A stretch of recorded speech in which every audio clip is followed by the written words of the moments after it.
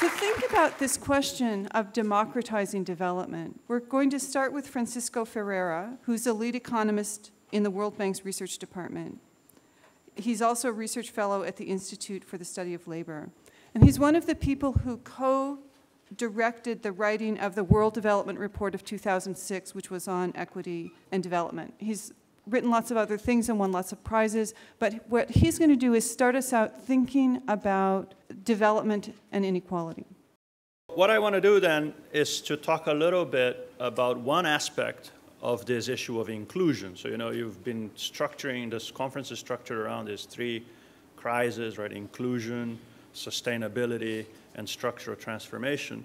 And I sort of like the way Danny Roderick started last night by actually suggesting that the concept of development in crisis is an interesting one at the moment, because in some sense developing countries have been doing very well in the last decade and a half. So perhaps we should call them challenges rather than crises. But whatever it may be, there's certainly a challenge of inclusion that faces development. And I want to talk a little bit about a particular aspect of that, which is this concept of inequality of opportunity. What I first want to do is say what it is, what inequality of opportunity is, and then I'm going to try to convince you that it is an important angle that we should bear in mind as we look at how developing countries are progressing and how they're addressing the issue of inclusion. So the question of sort of what inequality of opportunity is, in a sense, comes from this broader question that people were thinking about, in the 70s and 80s. Possibly they were thinking about that in ancient Greece as well, but the idea of what constitutes a just society?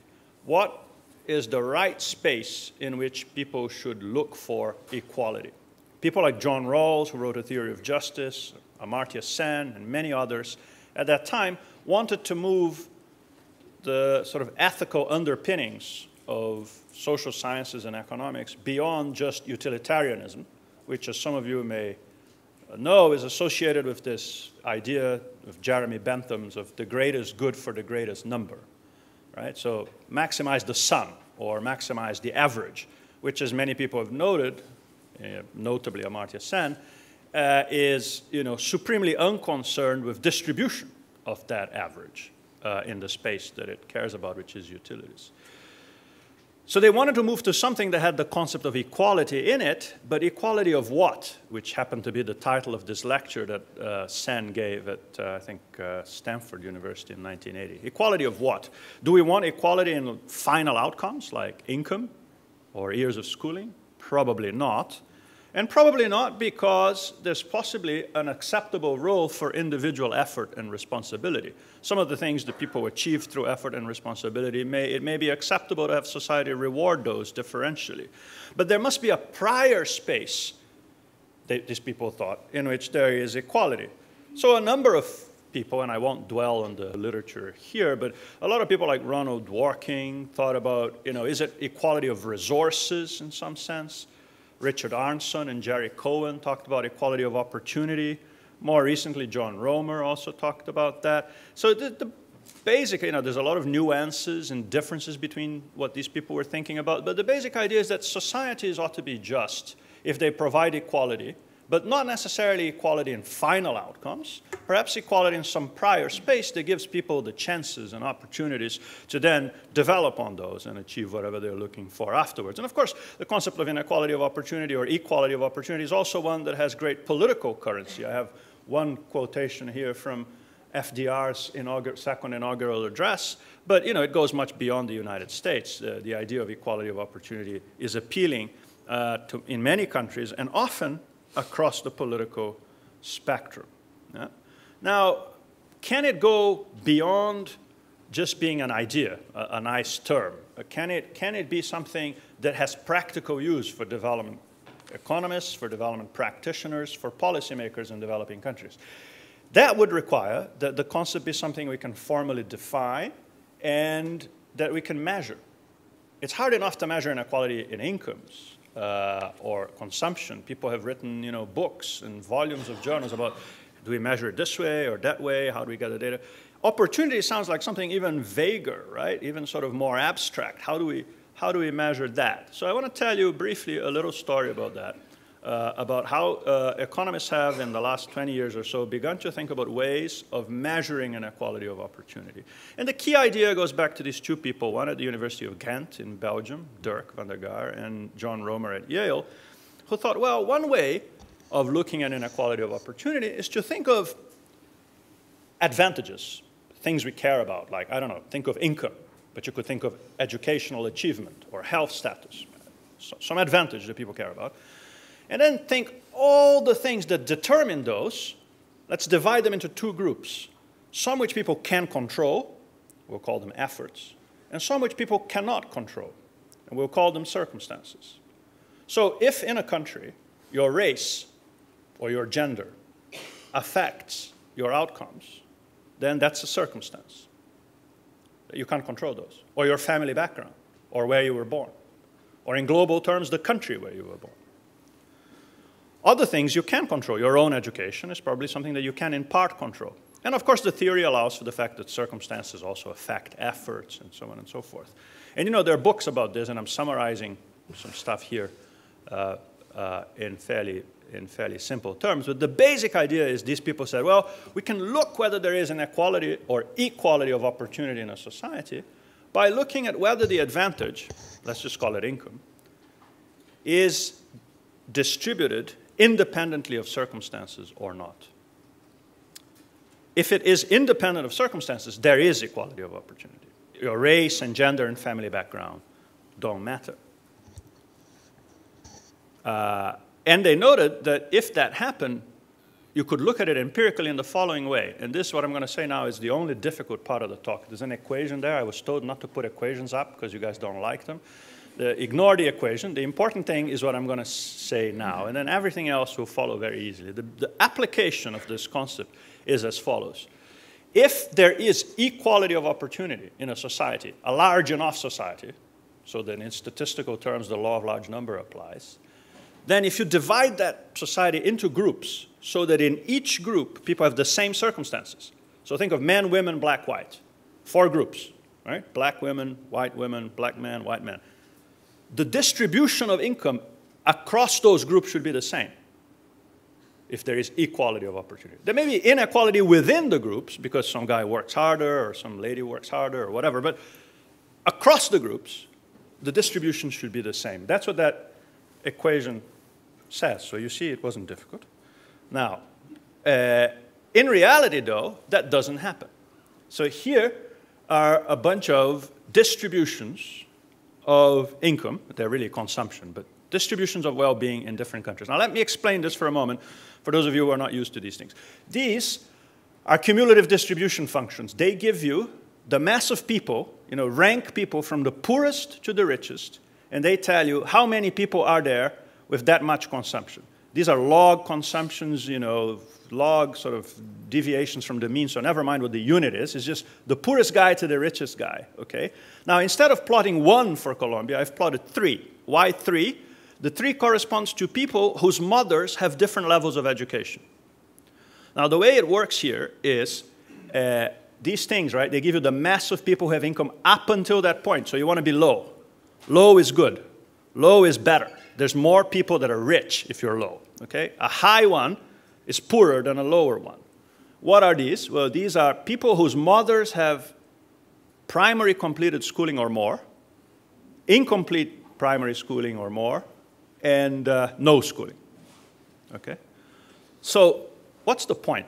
The point is that on the basis, if I sort people on the basis of something over which they have no control at all, which is their parents' education, I get a lot of difference in how much income or consumption they have, which is evidence, prima facie evidence, of inequality of opportunity. And systematically, that's true in Colombia, Ecuador, Guatemala, Panama, Peru, all the countries that we've looked at. So, you know, that equation that I had here, what it would mean in practice is if I plotted these things in a society where there was equality of opportunity, those distributions would lie on top of each other. And they don't lie on top of each other for consumption. But I don't need to look only at consumption. I can also look at more basic things like the probability of survival. Then you don't have a distribution. You have something like this. This comes from the WDR that was mentioned in the introduction. This is a whole bunch of countries, and infant mortality rates, okay? And of course, they vary across countries. So, you know, in Mozambique, it's much higher than in Colombia. But more importantly, what we've done here is we've looked at two groups of people in the same country. So for instance, take El Salvador. The average is about 75. This is old data, so now it would be much less than that. But it's about 75 per 1,000 infant mortality rate. So of 1,000 babies born, 75 would die on average in El Salvador. But if your mother has no education, that is 100. That number is 100, so 1 in 10. Whereas if the mother has secondary or higher education, that's 25. Meaning to say that if you're born in the same country, in this case a small country, but in different families, at the outset, you're less than 1 year old, your chances of survival are 4 times larger. That's, again, prima facie evidence of inequality of opportunity. And I put there the crisis of inclusion heading because it seems to me this is a sort of, it's almost, I should have put scandal of exclusion, because this is sort of prima facie evidence of a great deal of inequality very early on in life. Or we could look at education enrollment profiles. So these are enrollment profiles in Turkey. What are these things? These is the proportion of girls and the proportion of boys that are enrolled in school at a given age. Okay? So you see big drops around secondary schooling, right? And so these are girls and boys, but they are also divided by, again, the education of the mother. I just picked the education of the mother because it's an incredibly powerful predictor in each of these cases. And so here you've got the ones with high education, the ones with sort of medium education, and the ones with mothers with no education. I forget exactly what they are. But the point is not only that girls do worse than boys, but that the effect of family background, or the correlation with family background, is more pronounced for girls than for boys. So if you look, for instance, contrast here, let's look at boys from highly educated parents. When they are in the high school transition years, 15 to 16, they're all in school. But the girls, particularly the girls from low educated parents at 15 and 16 in Turkey, about 1/3 of them are in school. 2/3 have dropped out. So again, big gaps, okay? I should say that none of these things is evidence of a causal relationship between this particular variable and the outcome, obviously, because there are lots of other variables that are omitted in the analysis here. These are correlations, but they are prima facie evidence of inequality of opportunity. Inequality of opportunity, as defined by Romer and van der Gaar, clearly does not hold in these domains and in these countries. Now, these are depictions and descriptions. Can we go beyond? If we wanted to look, for instance, at the impact of particular policies on inequality of opportunity, or whether inequality of opportunity is related to economic growth or other aspects of development, we'd like to have more than these graphs and pictures. We'd like to have measures of these things. Can we go beyond that? And people have been working a little bit on ways of measuring that along this definition. And there are two approaches here. And I decided last night that to stay within the 15 and 20 minutes and avoid it being tackled by my chair, I should just focus on the one I'm going to use rather than two of them. And that's this ex-ante approach, where the basic idea is to focus, is to sort of give a value to the opportunity set that each type faces. What's a type?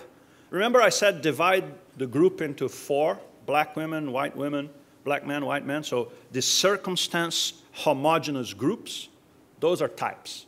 Types are the people in a society which share the same circumstances. There could be inequality within them, but there shouldn't be inequality between them if there was equality of opportunity. So what some of us have done, I'll skip my beautiful graphs. I love these graphs, but no time for them today. So some more equations here. These are really easy equations as well. You'll love these. These are just saying, well, one way of measuring inequality of opportunity is to say, instead of looking at inequality in income across everybody, let me give those 4 groups. Think again, black man, white man, black women, white women. Let me give each of these people in each group the mean of that group. And so I'm now looking at a distribution that has been smoothed, technical term, Foster and Schneyerov, Journal of Economic Theory, 2000. Smoothed distribution is a distribution where you've done that. You've given everybody the mean of the group. So you just calculate inequality in that distribution instead of the inequality in the full distribution. And that is a measure of inequality of opportunity that's fully consistent with the theory of ex-ante inequality of opportunity. Or you could take the ratio of that thing to the inequality in the unsmoothed distribution. So it's really, really very, very simple. And then you can look at how that does in the world. And a whole bunch of papers have looked at that in different regions of the world. I want to show you two pictures that summarize some of that evidence across a whole bunch of countries. Now, caveat here, these come from 4 or 5 different papers, which are the ones there. And they are not exactly the same sets of circumstances, so they're not, 100% comparable, but they're as close as we can. My title in this talk was, what do we know so far about inequality of opportunity around the world? And I think that's sort of where we are at the moment.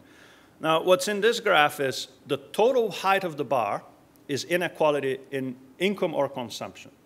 The red part is inequality of opportunity measured in the way that I've just described as a share, so at that level of the total. Now, when you look at this, there's one important thing that I have to say, and that is that these measures, they provide lower bounds for inequality of opportunity in the following sense.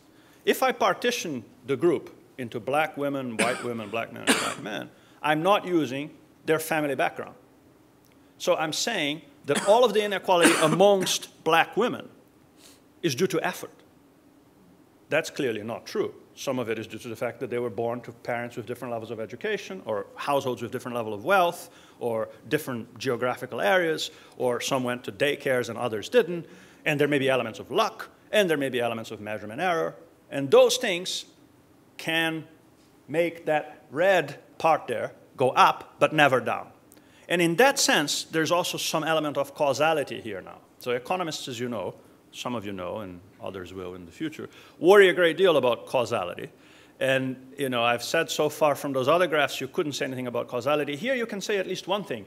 You can say that all of the circumstances together cause at least this much of the total inequality. You can't say those circumstances, because there are omitted circumstances and so on. But the total set of circumstances causes at least that much and could cause much more.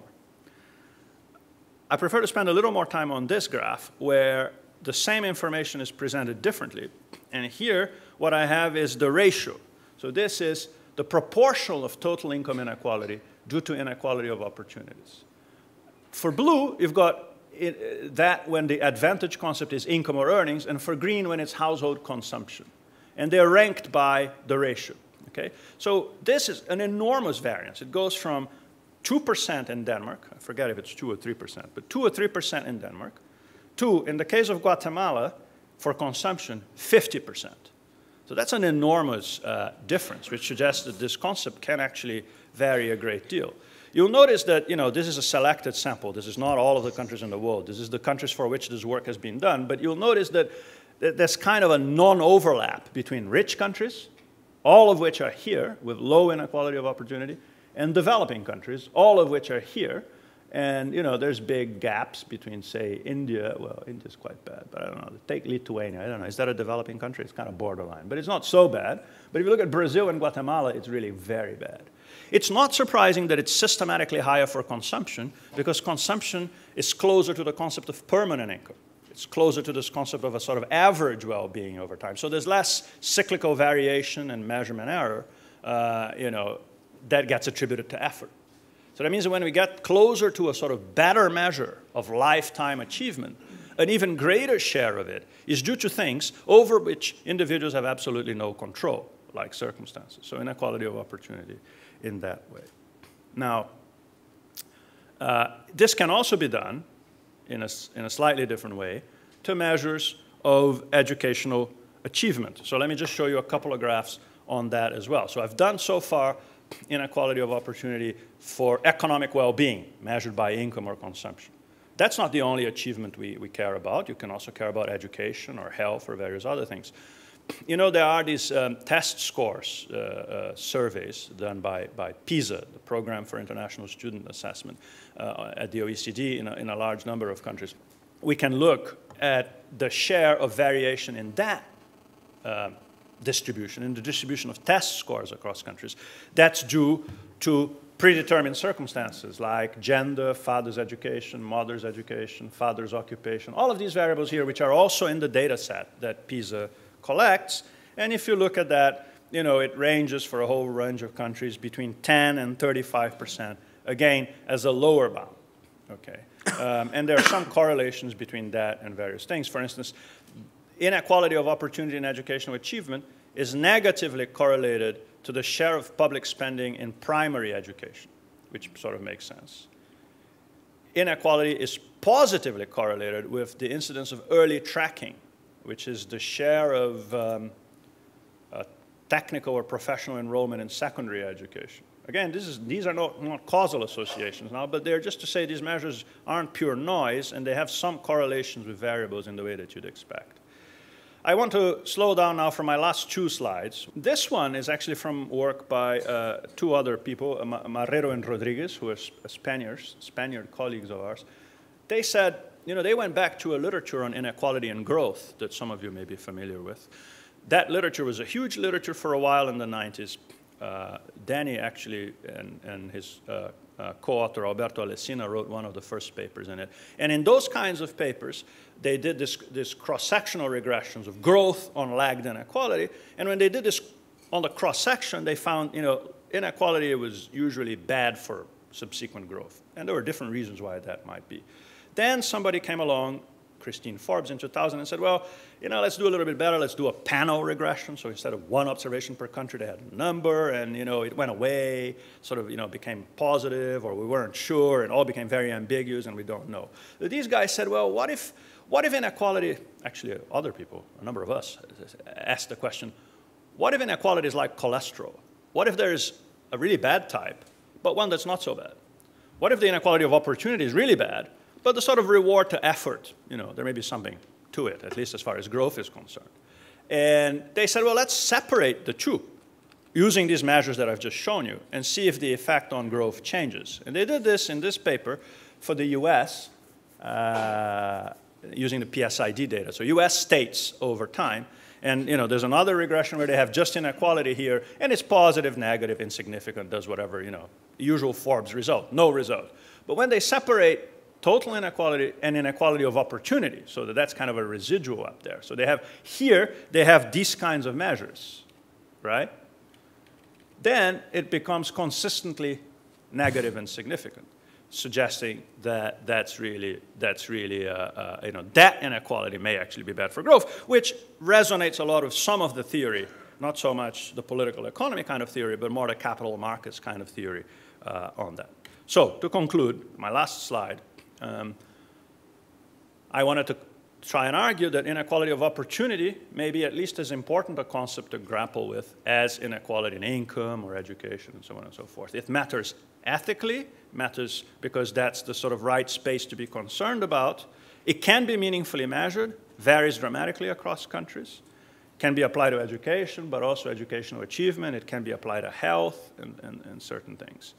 And then two closing points for this conference. It relates interestingly to some of the debate that's going on in the US right now. You know, some of you may have seen this thing about the Great Gatsby curve. So Alan Kruger, who's President Obama's chief economic advisor, talks about the relationship between inequality and mobility.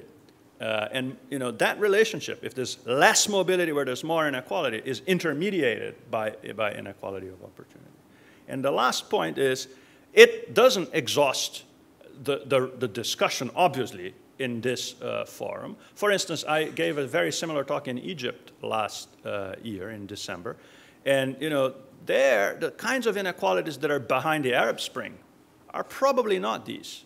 They are in a different space, which I'm sure my co-panelists will talk more about. So I'll leave it there. Thanks very much.